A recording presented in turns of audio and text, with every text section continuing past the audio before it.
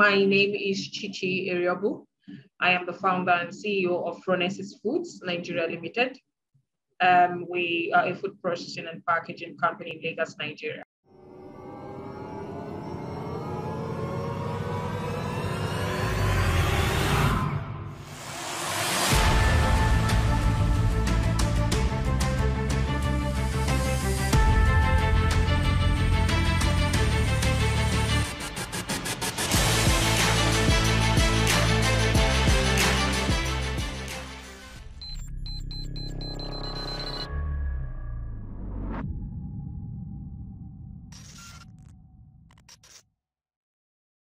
Hey, it's Kellen, and today on Diversified Game, all the way from Nigeria, I have Miss Chichi, and she is a connection that we got, like we get many connections, people, from how we made it in Africa. We saw her story on there. I said, wait, a woman taking over not just the Nigerian food industry with the African food, but going global with it. Because Miss Chichi, welcome to the show. We are thirsty for all the African food we can get here in America, you know.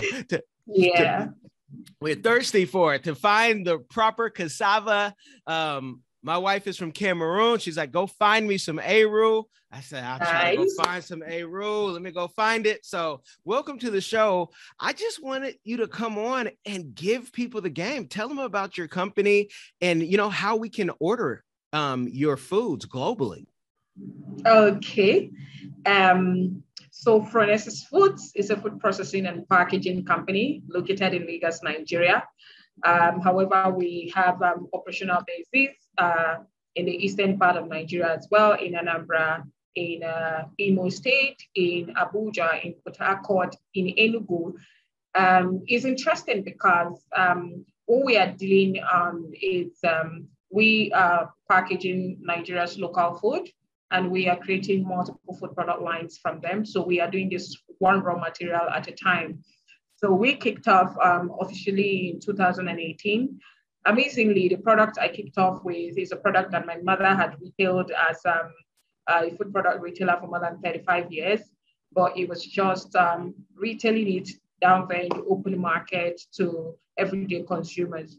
So when I was thinking of doing something that initially it wasn't like I planned out a food processing company. I wanted to build a company that we would have the capacity to employ quite a number of people, especially women in the rural communities. So it had to be something that people go to every day, that people require every day, that people patronize every now and then. And so we began by just packaging dried okwa. Okwa is the name of the local food. The English name is breadfruit, or what you find on the internet as African breadfruit. So initially, we just began to dehydrate them and pack them for retail purposes and for wholesale purposes. But as the market grew, there is another version of it that we reinvented, which was the toasted one that you do usually find in the local market, toasted and palm kernel. So we rebranded to toasted and coconut flakes. However, that was just those two were just what people were used to. And then as the time grew, we began to research more what we could do with this product. It is rich in fiber, rich in protein, unsaturated fat, carbohydrates, and the rest of them. So we're thinking what more we could do with this product, considering the nutritional value. It's healthy for a diabetic, for kids, helps to rejuvenate the skin and the rest of that. So we created the one called Okwa Poundo. Okwa Poundo is like the solid kind of food that if you know Nigerian food, you know you most likely have heard about fufu or semo or amala, the rest of them. So we created something in that. We wanted to give, because we discovered that at least 7 out of 10 Nigerians eat swallow or solid food on a daily basis. So, but what more is more beautiful than eating solid food that is not just solid food, but it's also very healthy. So you can eat as much as you want. So we created the poundo. That's currently like our cash cow because it's new and it's only our company that is doing it. And then we created, just this morning, we tested out okwa flour with baking, and we baked cookies just from African breadfruit flour. It's delicious. But other than the poundo and the other two products, we made smoothies from okwa, from African breadfruit flour. And then we made, we have, the way you have a peanut bar, we made okwa bar, okwa protein bar. These are some of the products that are currently yet to hit the market. And so it's been amazing structuring from the scratch. Sometimes it's quite hard building a business from the scratch. But one of the things with our motive with creating multiple food product lines from one raw material at a time is that we want to get into China and see Nigerian food products and see our food products. We want to, the way you come down here, you see Chinese restaurants, you see this kind of restaurants that are not exactly Nigerian foods. We want to get into China, get into Germany, get into Australia, get into different countries or continents and find African local food products or Nigerian local food products on their shelves in the restaurants, being patronized by the nationals, not just even Nigerians in those countries. And it's been amazing doing all of that because in 2019, we got our first international distributor in Boston, United States. And that was how we kicked off. From Boston, we got into Scotland, and then we got into London with a new retailer.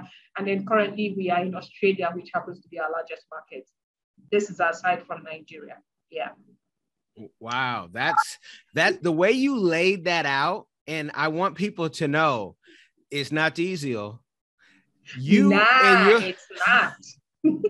You did a lot to get here, even giving some equity in your company when I was reading online, just to, you know, fulfill this dream because you had a goal in mind.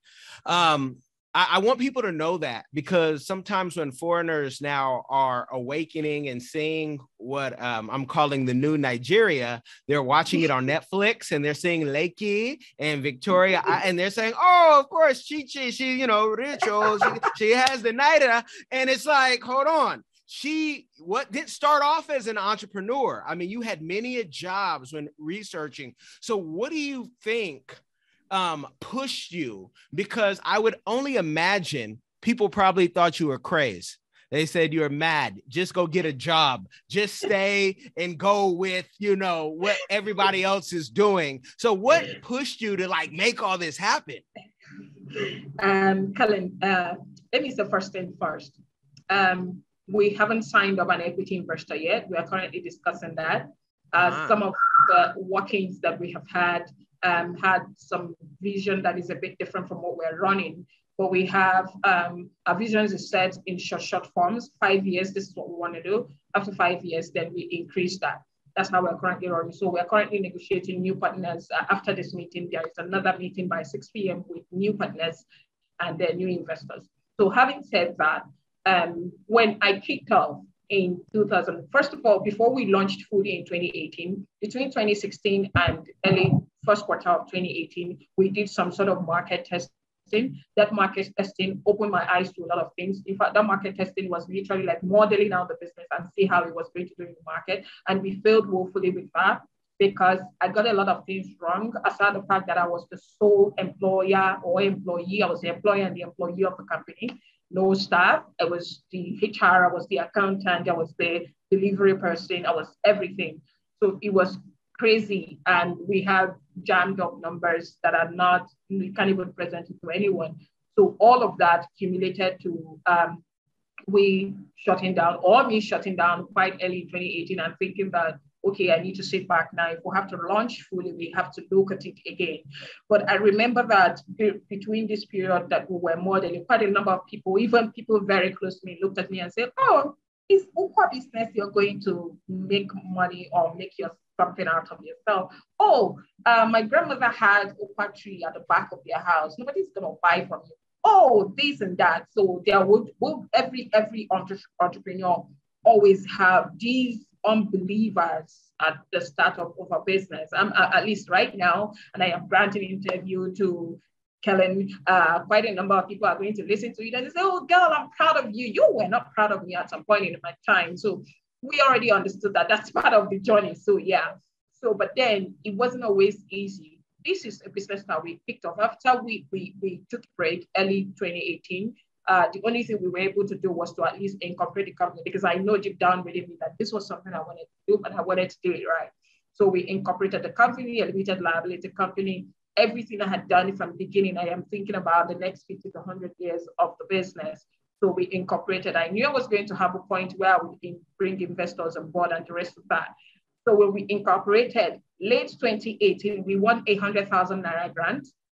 That's like barely $100 now. We won a 100,000 Naira grant. That's about between August, September. So by October, we kicked off again. And then by end of 2019 business year, we had tripled or more than tripled or whatever it is without 100,000 Naira to revenue in millions of Naira. Now, it's interesting because I proved to a lot of people that you could actually retail this particular food product and make money. When I started, there were like barely 2 or 3 people selling dried packaged okra. Now you get on to Instagram and then you put a particular hashtag and whoop, you see every single one of them. So, and then I keep telling my team, I said, the difference between us and every other vendor is that we are focused on a particular product niche.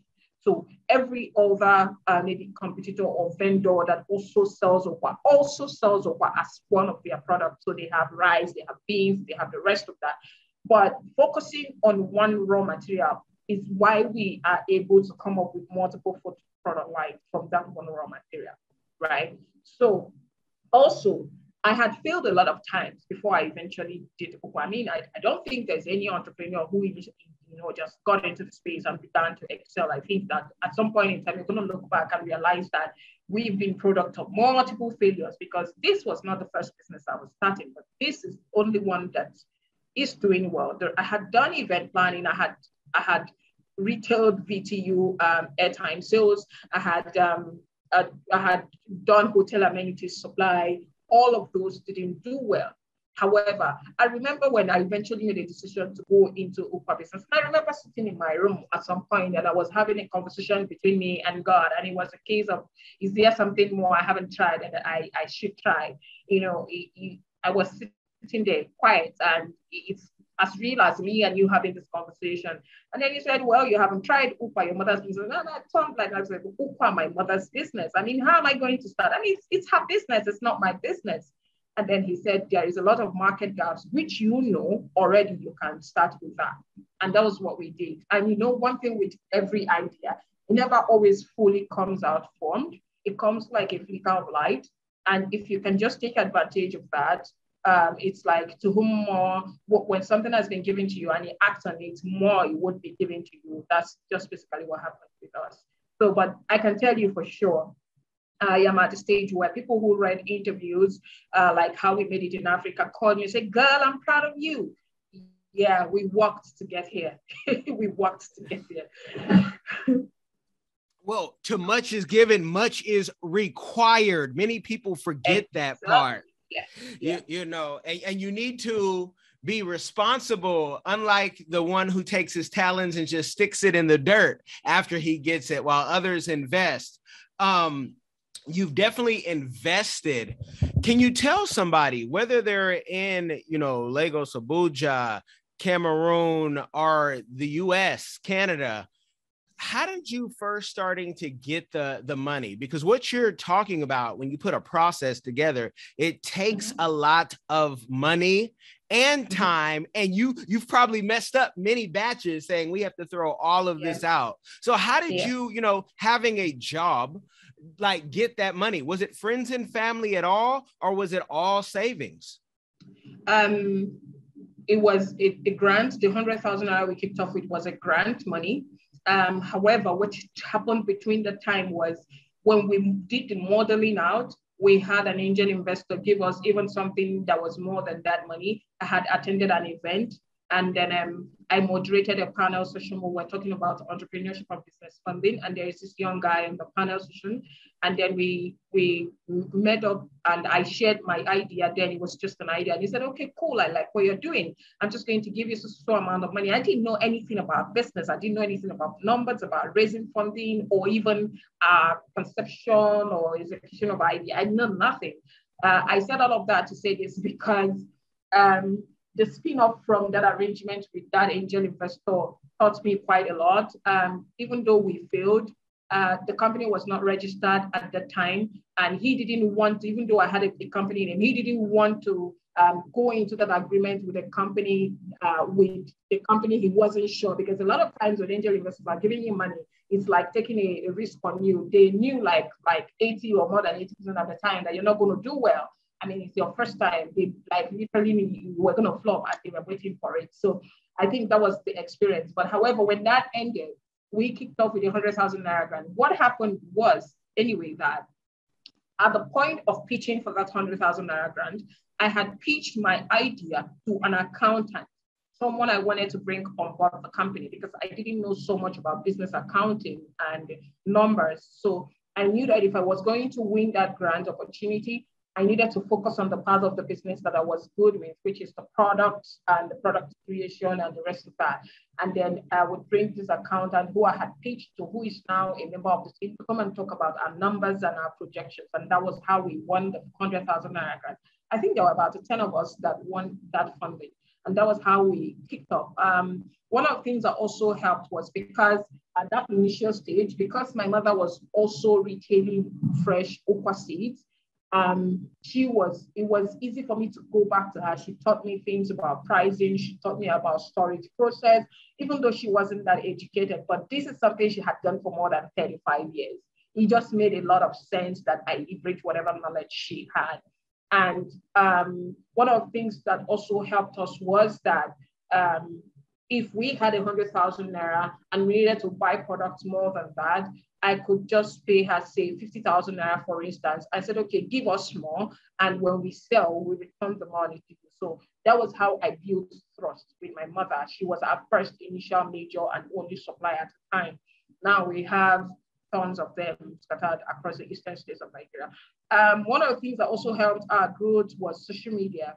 I would never be able to share how we grew, how we even got here in the first place without mentioning social media. Our first ever customer came to us, but I moderated another event. And at that event, I mentioned that, okay, when I am not holding microphone, I am selling ukwa. And I didn't know there was someone in the crowd that was going to be interested. And 2 days later or the next day, and she calls me up and say, oh, ukwa is my husband's favorite meal. I'd like to buy from you. And then she bought, she enjoyed it. And she gave a review, extremely important, a review of satisfaction on Facebook.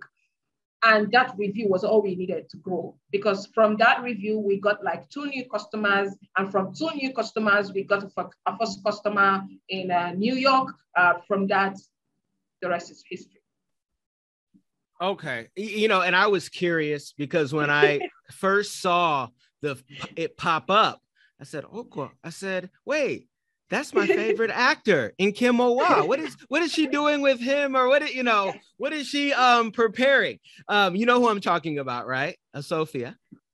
Yes. You know, many people just knew him when it first came out because of the original movies. I'm letting you know right now, I'm the biggest collector of Nigerian movies. So I have them all, hundreds and hundreds, till it gets on my wife's nerves sometimes. It takes up space. But, you know, you took that little seed and you grew it, being faithful. How did you take it all the way to Australia? What connection did you have in Australia to get it all the way there? Listen, Kellen, the story is the same everywhere. First of all, we discovered the key customer complaint were accessibility and quality of product, of what they usually would get in the open market. So we created a storage process first to ensure all year round availability, because it's a seasonal food product. So we know that if we have to have it all year round and be able to sell at the same price that we can sell when it's in season, we have to build a storage system. And that's what we first did. Now, the second stage was tackling the major customer complaint, which is quality. And by quality, we get to, there were customer complaints that said there were sands, there were tiny stones, because it's a seed that is as tiny as, that is maybe a bit bigger, not maybe a bit bigger than a rice seed, the same size with a bean seed, something like that. And so we created a 5-stage storage selection process in-house, five stage, where we move from point A selection process to point B selection process to point. Each is to ensure excellent quality product. Each is to ensure zero sand, zero tiny stones, zero customer complaints. And so that was how we moved. Now, our first distributor came to us via Instagram. Another customer had bought a product and enjoyed it and wrote a review on Instagram. And this young man in Boston said, oh, I've been looking for Uber. And I'm sure there are many other people in Boston that are also looking for Uber. I would love to distribute the city. I said, okay, cool. And within 48 hours, we closed our biggest sale. That was in 2019 at that point in time.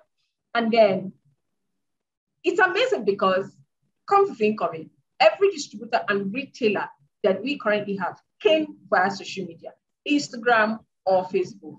The young lady that is retailing our product in London came to us via Instagram. The person that is retailing our product in Scotland came to us via Facebook.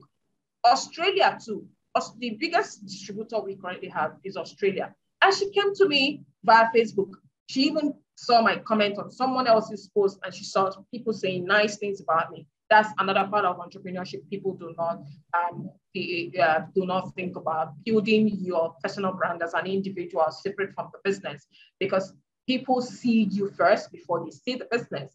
So I tried to build my personal brand. And one of the things I also did was I continued to share our journey. I use social media to share our journey. So for every time we get a new distributor or a new retailer, we celebrate it and say, oh, now we have a new distributor in so and so city.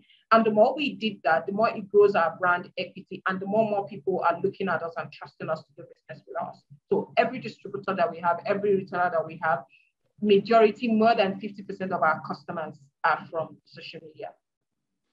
I love it because I'm a social media junkie.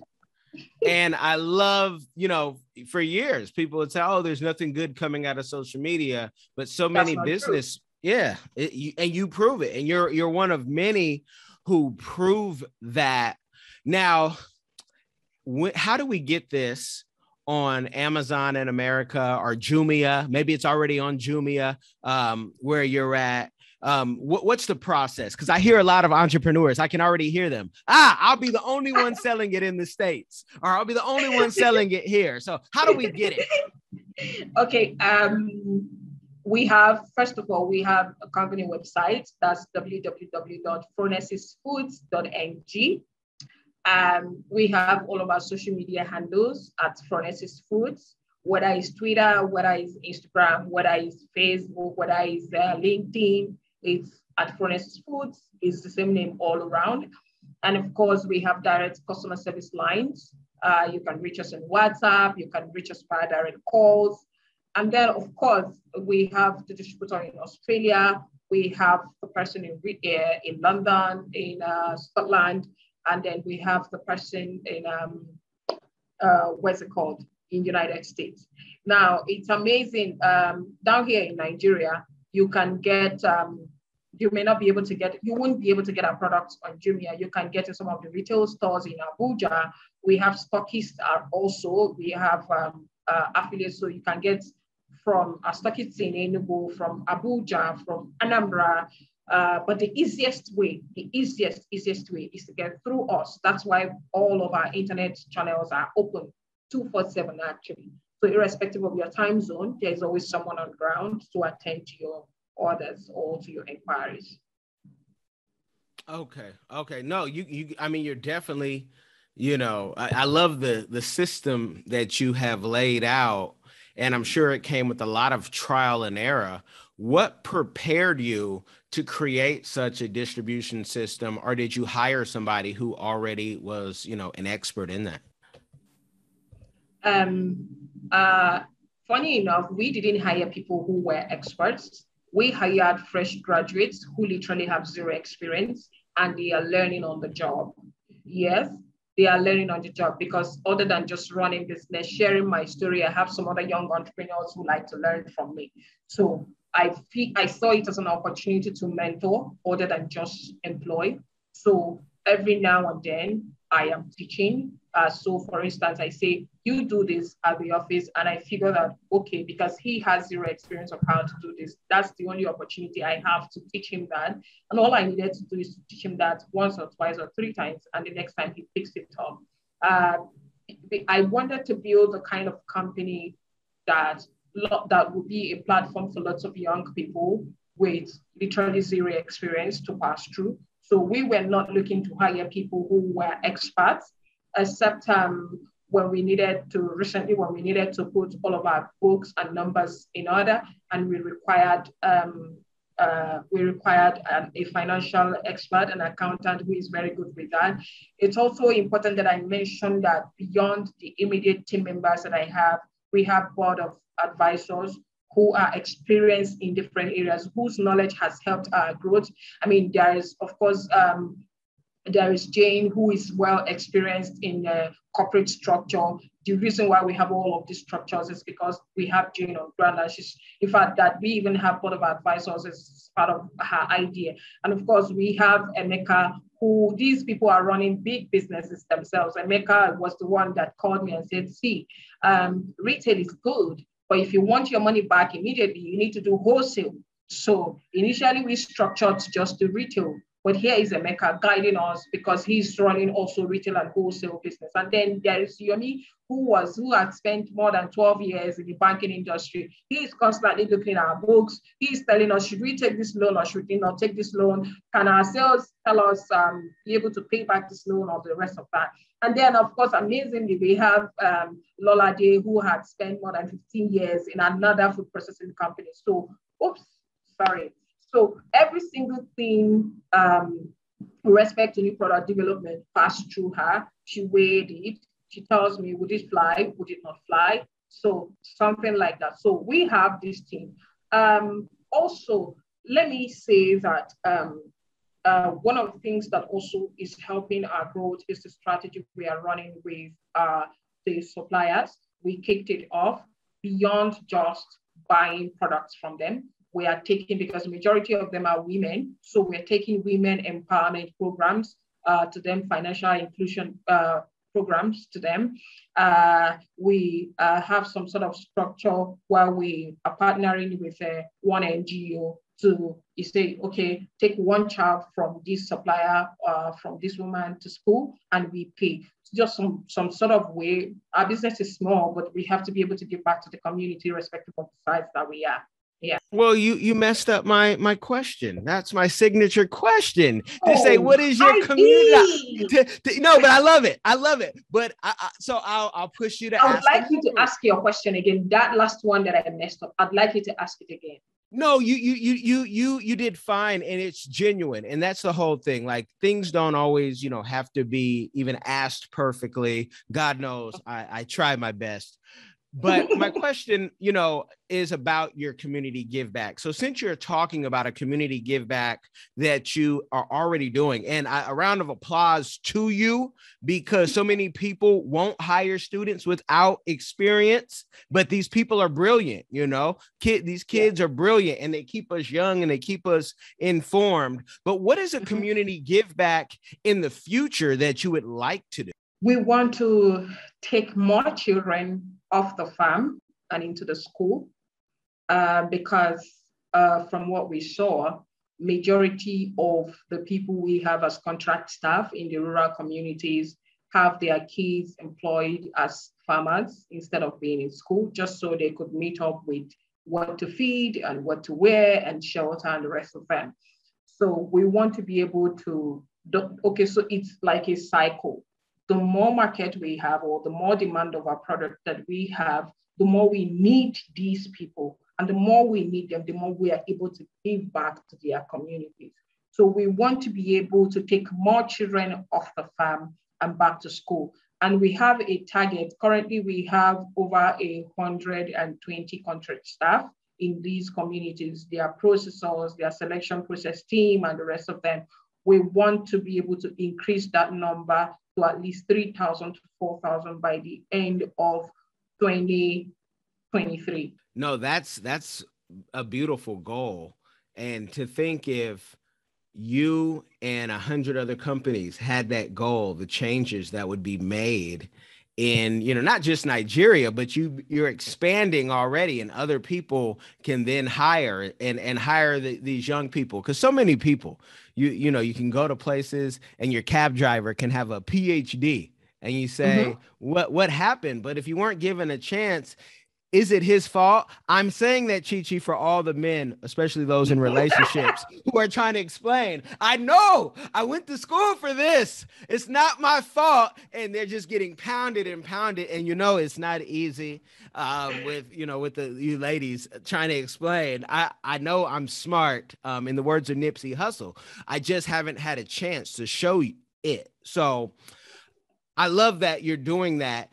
Is that because you are still in that young phase, and you might feel like you weren't always given a chance coming out of school?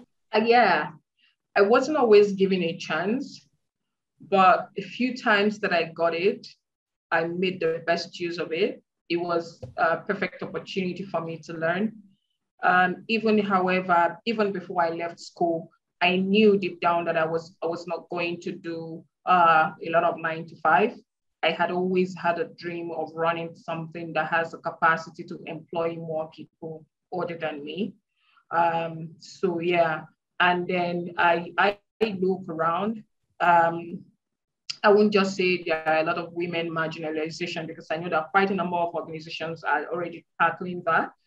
But I would say that there is still quite a whole lot to do, which is why about 80% of our workforce, whether full-time or contract staff, are made up of women, either youths or women, elderly women, widows, including the ones that are not widows and the rest of that. The idea is just to get everyone moving and to let everyone know that so long as they're alive, they matter. Man, say that again, because suicide is definitely on the rise globally. Pandemic, people losing jobs. I mean, just people. There's a funny, but it's not really funny, story on the BBC, I believe it was, and they talked about how the Kenyan men were killing themselves more, and people Wow. ask why. And one of the men said in Swahili, he said, basically, he's like, well, our women won't listen to us and we can't beat them anymore. And I said, this is why you're killing yourself, right? We need Wow. mental health services. And so we're working on some things for mental health services. But One of the things that, sorry, Colin, one of the things that I did with my team members is that, other than the fact that they are young and literally inexperienced, fresh out of school, hasn't worked anywhere, is that I give them power and I give them room to fail. Even when currently I am not in Lagos State, I traveled out of Lagos State, which is where I base or I reside and where company is located. I traveled there to the northern part of Nigeria to have meetings there, and there are structures and things. Okay, so one of the things I did with my team members, this particular team on ground, is that when they resumed, considering the fact that they were coming to work with us with literally zero experience, I knew that I was going to do a lot of teaching. I see a lot of young people who give up too quickly, very, very too quickly. They tried this, it didn't work. They tried this, it didn't work. And then they think that nobody wants to listen, nobody wants to teach them. So I'm doing two things aside the fact that I am particular about the young people, or I'm particular about employing young people. I am constantly sharing our story of what we're doing well and what we're doing wrong on social media. So it's easier for anyone to relate, because a lot of times we put entrepreneurs on the pedestal and we say, how did you make it? And people say, oh, it's by the grace of God. That's not an answer. People want to hear the process you walked through. People want to hear what you did. How did you fail? How did you pick up? How did you raise money? Be specific about it. Because when you give that vague kind of answer, people don't pick up lessons. They don't pick up. I used to run a show on social media when I was a struggling entrepreneur. I used to run a show on Facebook Live called Let's Talk Entrepreneurship, where I was bringing entrepreneurs who were doing better than me to come and share their story. People thought I was doing that for the listeners. I was doing it for myself, but I figured that, okay, since I need to learn a whole lot. Why don't we just make it a live show where every other person who is interested in learning could also learn? And so I give my team members power um, to make decisions. Uh, and then I watch how they react. And then I say, this person, you are responsible for this. This should not go wrong. If you have to make an error, this is the minimal error you should make, but this is the highest result we're expecting. So you make room for them to not do well and make wider room for them to do well. And I see the reaction on their faces when they get it right. It's something new, learned and added to their subconscious or to their mind and to their CV. It's always amazing to watch. So I really wish that everyone listening to this, whether you're a young entrepreneur or a bigger company, they could give more rooms to other young people to learn, other than just making them an intern that is not being paid or whatever. Really teach them, really bring them close and mentor them, because if not, we're going to continue to have high case of mental breakdowns amongst the young people. Definitely. And, when you're talking about that, when people say, okay, thank God, great. You thank God. That is, thank God for everything that you have. But a lot of people have been trained, and it's by Dale Carnegie, that, when they're talking, tell them what you're going to say it, then tell them what you've said. But a lot of speakers say absolutely nothing except this, nothing, nada. And so that's the breakdown. But because they said a lot of words, it sounds smart to people who aren't maybe as informed or desperate for the knowledge. So I love that you did break it down on how, this happened and that happened. And of course, you guys, if you want the full details, you need to contact her and then bother her to write a book or make it a masterclass e-course. I have an ebook called How to Pitch Your Business, which I wrote as a result of my plenty experiences of pitching my business to judges, to panelists, to this and to that and the rest of that. And it's quite an easy go-to-read book for any entrepreneur who is learning to sell him or herself or sell what they are doing. Yeah. And that book can be found on seller.co. If there's another website, maybe you're going to push it also to Amazon, because I want to push you to push it on to Amazon, because Amazon sells more books than anybody in the world, and our books sell on there. And I love the royalties, but I'm going to push. But you guys check out that book. Leave the people with some advice, because I want them to check out your book. I want them to go check out your site. I want them, if they're a serious investor, to reach out to you. But what is that one encouraging piece of advice that you haven't said you could give to the audience? Consistency. During my last birthday on 25th of March, and a lot of people were writing all these beautiful things about me, there was one thing that was consistent with. There was one word that kept reappearing, and that was consistency. I had a lot of distractions along the way. People pushed a lot of things in my face. People wanted me to do this the way they wanted it. They didn't want me to do Okwa business. I mean, at a point, even last year, we had an investor who walked into the company and said, I'll give you whatever money you have. He wasn't being specific, but I want 51% of the company.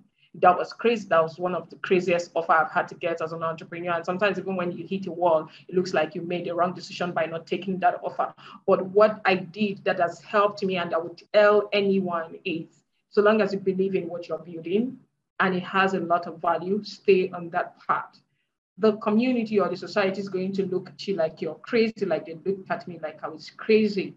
But everyone is proud of Chichi now. Everyone is proud, because it's the same business that they thought that I was crazy doing that is making you hear me right now. So there's one thing I was going to leave you with, or I'm going to leave you with, is stay consistent on your path. People are going to try to advise you. Take it with a pinch of salt. If it doesn't align with your dream, drop it. If it aligns with your dream, make sure that it aligns the values or whatever it is, it aligns with what you're building. Because once you shift focus there is always someone somewhere waiting to pick up that thing that you dropped. That's what I discovered. So stay consistent on your part. When you hit a wall, go back to where you started from the beginning. Go back to all things you have done. If you haven't started, have a why set somewhere. If you come to my room, Colin, if you come to my house, in my room, I have these cardboard papers pasted on the wall. My brain works like 2/7. I could wake up at 2 a.m. and I'm writing something on the wall. Yeah. Normal human beings are writing on a notepad, on a journal, stuff like that. But you're going to find blue, pink, green, white, cardboard papers all pasted on the wall of my room. All the product ideas are either popping up by 1 a.m. or by 3 a.m. and I'm standing up from the sleep to write them on the wall. It takes a lot of focus to do that. So consistency and focus. Once you have these two things, even when you're making mistakes, you always find your path back. I tell my King, I don't get mad if you write on the wall. It's what you write and how you write on the wall. So I get it. You can write and where, because you don't have to write on my wall. Write on your wall. You do whatever. Okay, that's cool. Yeah. So I love that. I love that you shared the game. You guys have gotten the game. I want you guys, if you do nothing else, to share this because it will change somebody's life. You be blessed, y'all.